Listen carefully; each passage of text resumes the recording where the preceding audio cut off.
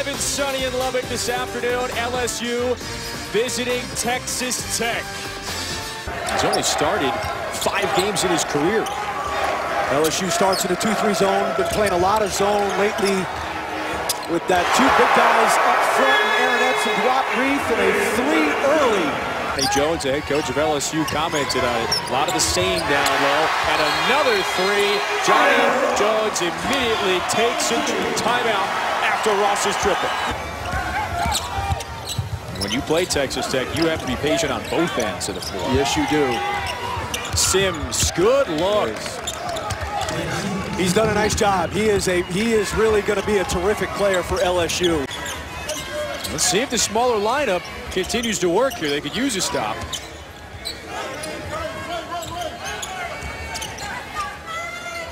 Zach Smith left open from downtown. Can't leave him open.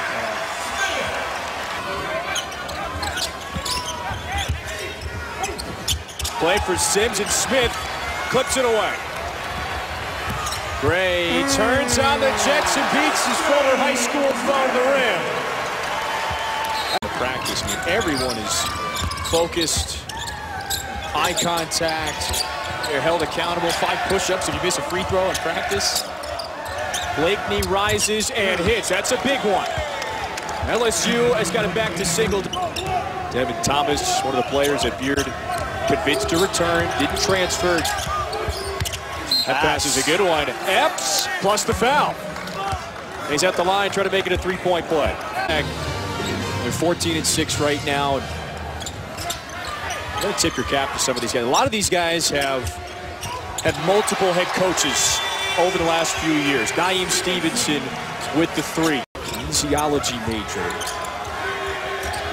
He's in the paint right now, and boy, look at Blakeney. He's caught. Nice job of stepping through. Patterson, that's a big 3. It's a good decision by Rock Reef. Game comes in only shooting 28%, but knocks 2 down here in the last few possessions. Ooh. There's Smith with the finish. He's due for one of those tonight, at least. This yesterday. Gray is caught. We brought it up before, the long possessions. This is off of an offensive rebound. You got to defend once again. Thomas twisting in. They just break you down. Entirety of the second half.